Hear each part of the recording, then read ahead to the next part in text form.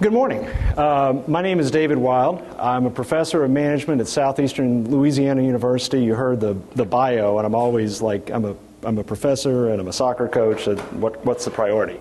And I'm going to be pleased that they're going to stream this, because I know I was joking with my dean. It's like, I'm a professor in Louisiana. I'm on the same panel with the four-star general about to be the vice chairman of the Joint Chiefs of Staff. What's wrong with this picture?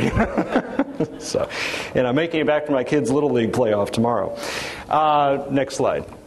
I'd like to take this opportunity to thank all the people at the IBM Center for the Business of Government, because they've been very instrumental in helping me advance a stream of research that's just been phenomenal since the year 2000, dealing with aspects of e-commerce. One thing led to another.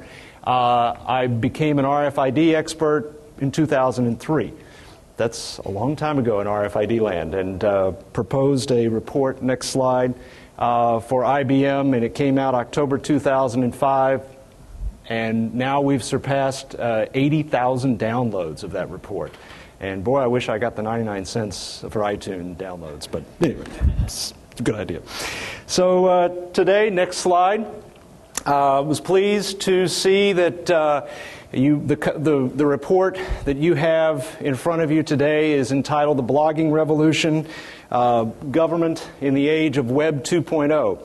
That was not the title of the report when I proposed it to IBM a little over a year ago, because Web 2.0 as a term was just beginning to come into existence. But we're going to talk about a number of aspects of the blogging revolution this morning. I'm so pleased that all of you have come. Is this technically the 4th of July weekend?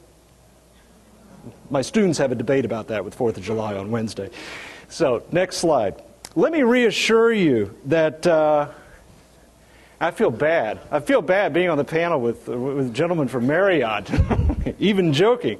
But I have a common thing talking about technology to perhaps a varied tech-savvy audience, from running the gamut from CIOs down to people who have my wife's Unabomber-like fear of technology, being married to an e-commerce guy. But this, I like to say that I go down the middle. This is talking about technology from a strategic perspective.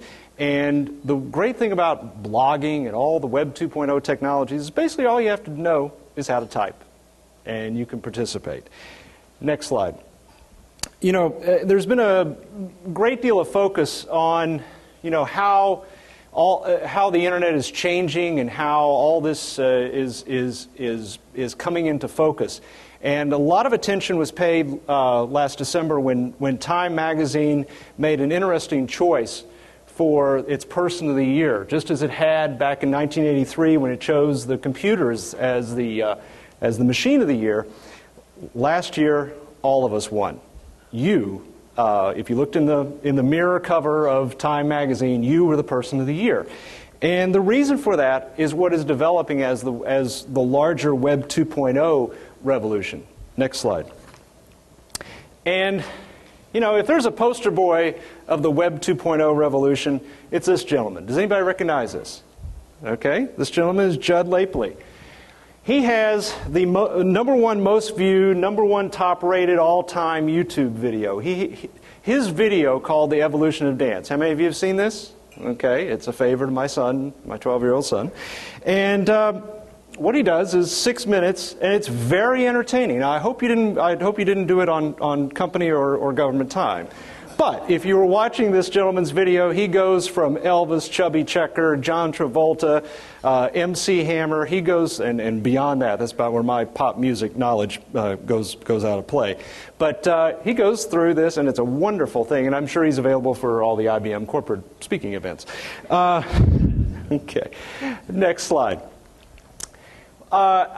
This is original to this report. What I talk about is this virtual family mosaic, and I tried to incorporate graphics from the report. So when you go back to your office, you can reference these.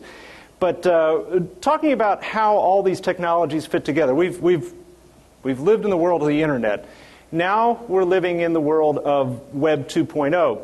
And Web 2.0 includes a number of different technologies, including blogging as probably it's hard to say, the most established of these. But social networking, user-generated media are included in these. Next slide. And it's very interesting. Just some phenomenal metrics come into play when you're talking about the effect of Web 2.0. October 2006, the web passed a huge milestone. We had the creation of the 100 millionth website. Just phenomenal numbers. Next slide. Now, if you look at the growth of the web, what has taken off, particularly in the last 2 to 3 years, has been the growth in these social networking, user-generated media blogging websites. And if you've got a teenager at home, you know about Facebook, MySpace. Okay. Go into the labs at my college, any of your universities where sons and daughters are paying $30,000 a year tuition. You walk into the computer lab, half the computers are on Facebook or MySpace. Okay? That is where our youth are existing. If you look at the growth of YouTube in terms of the amount of content up there, and in terms of companies and media companies seeing YouTube and other competing video sites, or setting up their own video sites as a way of alternate distribution of content and drawing attention to themselves and to their programming. Next slide. Okay, I debated to put the Colbert picture up there. It's not in the report. But we have the use of wikis. Most well-known wiki, of course, is Wikipedia.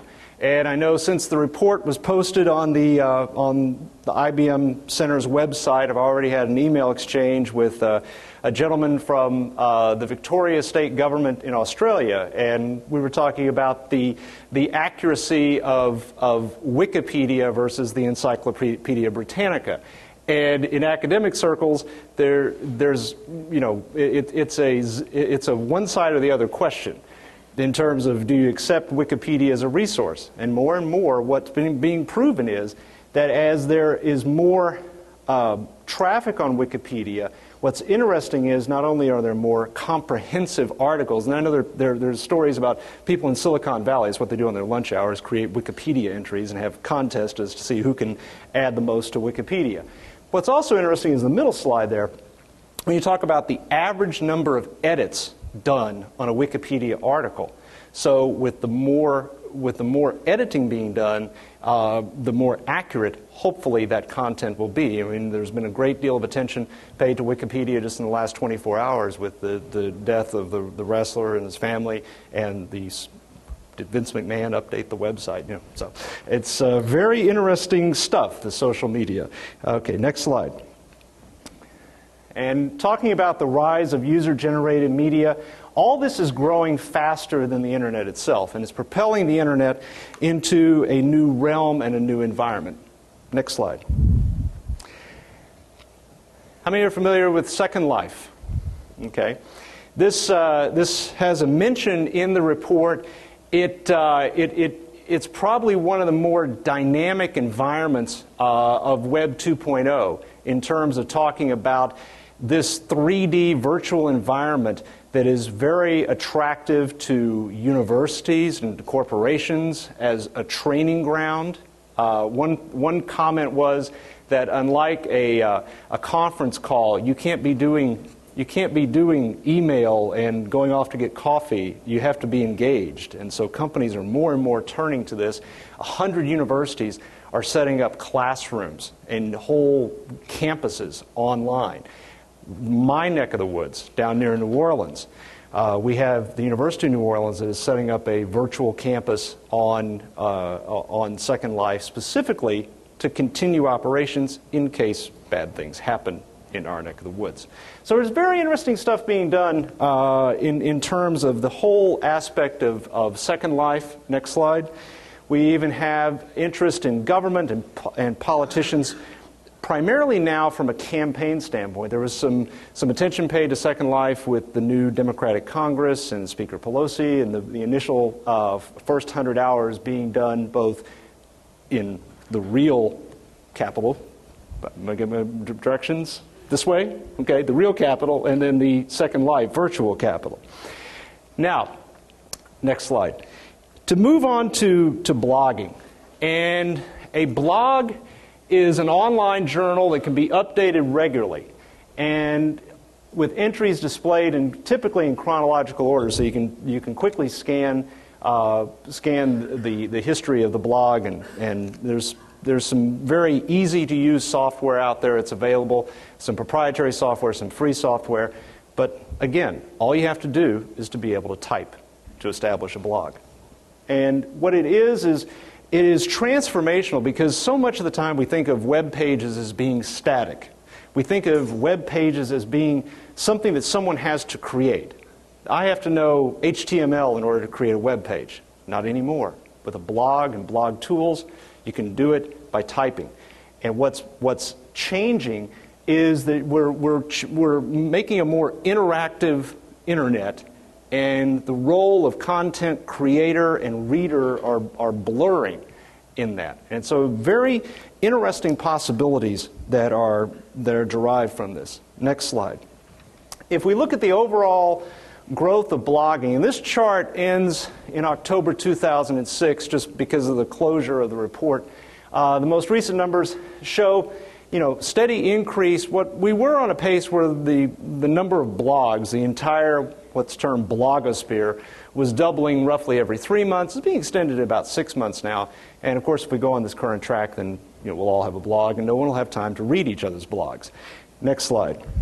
What's interesting is that this is an international, it's a worldwide phenomenon. In fact, if you look at the numbers on blogging, it's been forecasted by next year, English will not be the most popular language of the blogosphere. We're going to see Japanese and Chinese overtake it. It's interesting that Farsi has become entered the top 10 languages of the blogosphere in the latest analysis. Next slide.